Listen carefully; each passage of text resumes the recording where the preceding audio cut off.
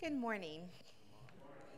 I'd like to thank you all for the warm welcome back to worship with you here at Kensington. I've received such open and radical hospitality this morning, so I'm very grateful. And I understand that you are in the midst of the sermon series about essential Bible stories. And so our essential Bible story today, the still small voice, begins actually in chapter 18, in the previous chapter, where Elijah, a prophet of God, goes to visit Ahab, king of Israel and husband to the infamous Jezebel. Ahab left the Israelite faith once he married Jezebel and began to worship Baal, the god of another popular religion in the region. Elijah's frustration with Ahab, who abandoned his faith, his history, and his God, compelled Elijah to visit with Ahab and to once and for all demonstrate the divine power of the Israelite God and the Israelite God alone. Once he caught up to Ahab, Elijah proposed a little competition. He asked Ahab to gather all of Israel and the 450 prophets of Baal and to meet him on Mount Carmel. Ahab and his prophets accepted the challenge. The 450 prophets gathered on the mountain, ready to prove their God worthy of adoration. Elijah suggested that both he and Baal's prophets each sacrifice a bull on a prepared altar, but refrain from using fire. Whichever God miraculously provided the fire for the prophet's sacrifice was indeed the true God. The prophets of Baal went first. They sacrificed a bull, just as Elijah specified, and the text says that from morning until noon, the prophets of Baal were crying out to their God, asking, begging for their God to light a fire on their altar. But as time went on and on, there was no response. Next, Elijah built an altar using 12 stones, each stone signifying the 12 tribes of Israel. He called on his fellow Israelites watching him on the mountain to help him to construct the altar. He was sure that he would soon prove that the God of Israel was the one true God. After he finished his work, he took a step back and prayed to the God of Abraham and Isaac and Jacob, saying, "Answer me, O Lord, answer me, so that this people may know that you, O Lord, are God, and that you have turned their hearts back."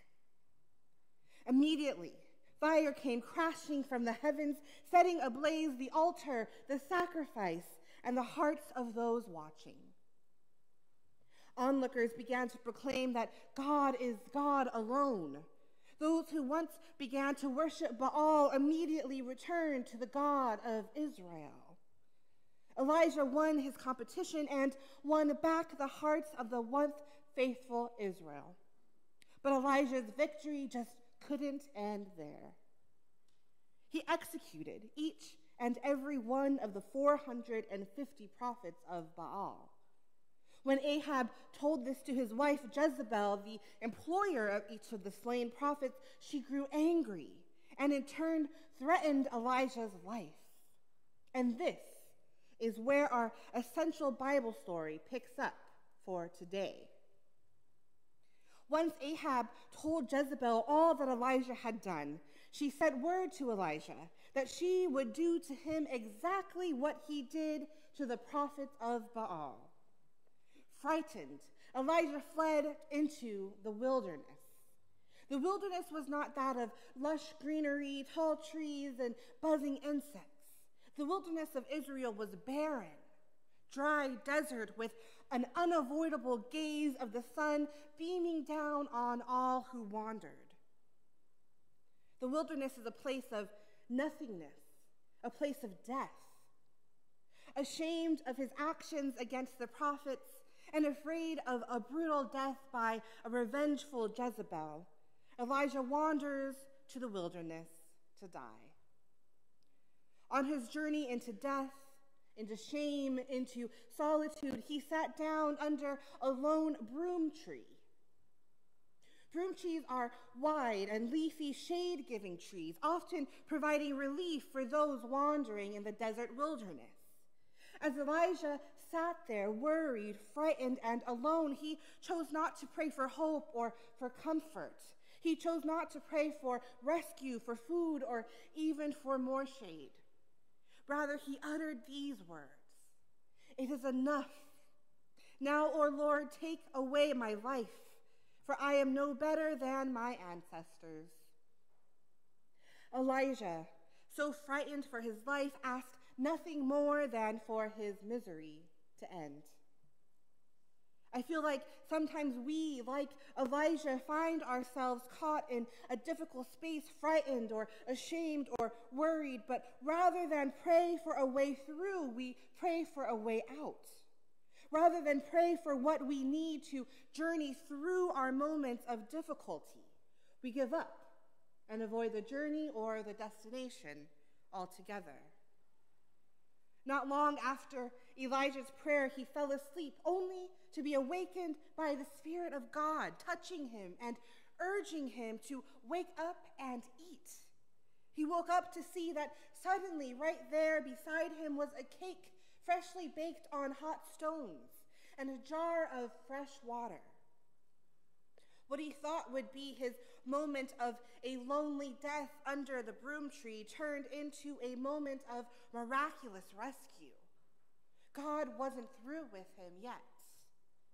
So he got up and he ate and he drank, but then he laid back down again. But the Spirit came once more and touched him and said, "Get up and eat.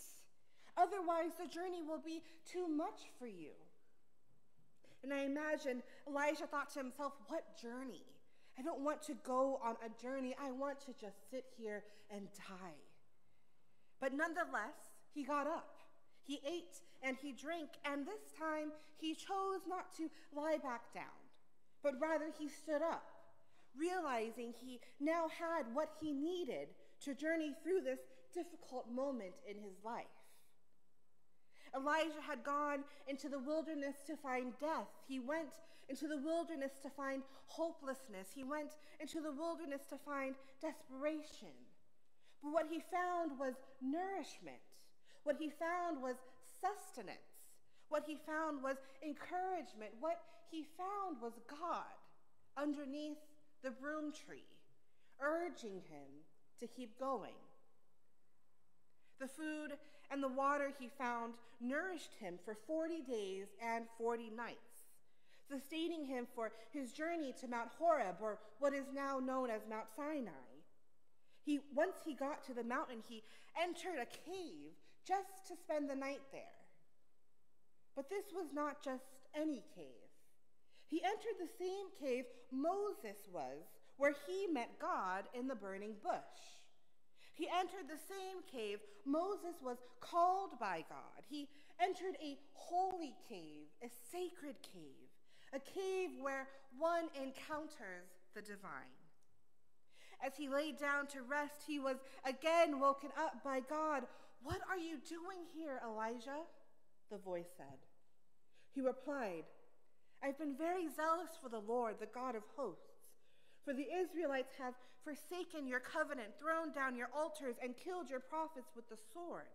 I alone am left, and they are seeking my life to take it away." In other words, he said, "I'm here because I have nowhere else to go. I'm here because I no longer fit in. I'm here because things have changed and I'm not sure how to handle it. I'm here because I'm desperate. I'm here because I'm scared. I'm here because I need you." The Spirit of God replied, "Go out and stand on the mountain before the Lord, for the Lord is about to pass by." So Elijah walked from the cave, looking for God to show up. And suddenly there was a great wind so strong that it split mountains and broke rocks. Elijah searched for God in that booming wind, but God was not there. Then an earthquake rattled beneath Elijah's feet. shaking the ground and the mountains. And Elijah searched for God in that trembling earth, but God was not there. Then a fire broke out across the land, burning all that came in its path. Like Moses, Elijah searched for God in the scorching fire, but God was not there. After the fire, silence fell around Elijah. It was so silent he could hear it. It was so silent that he covered his face and stood at the entrance of the cave, expecting to encounter the divine. And it was then that came a still, small voice. God was not in the booming wind, nor in the trembling earth, or in the scorching fire. Elijah found God in the silence. You see, we began this story with Elijah searching for ways for others to find and to know who God is.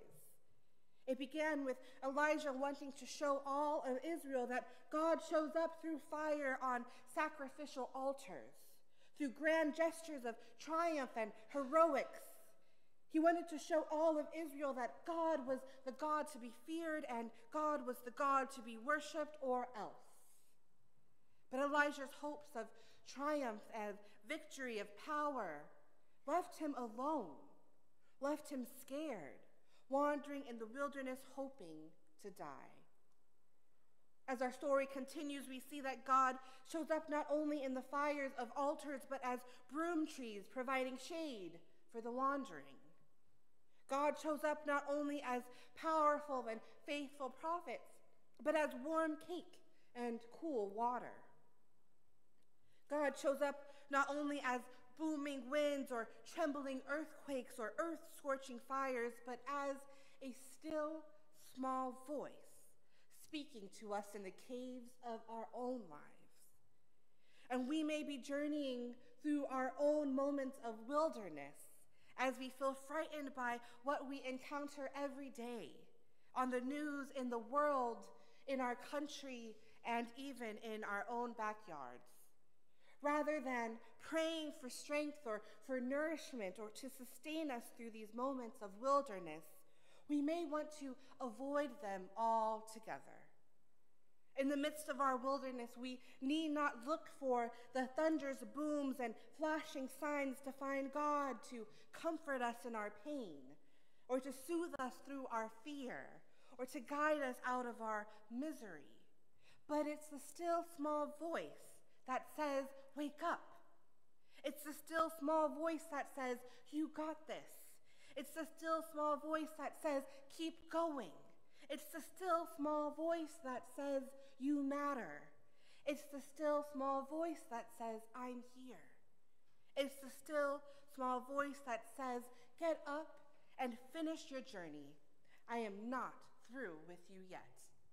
Amen.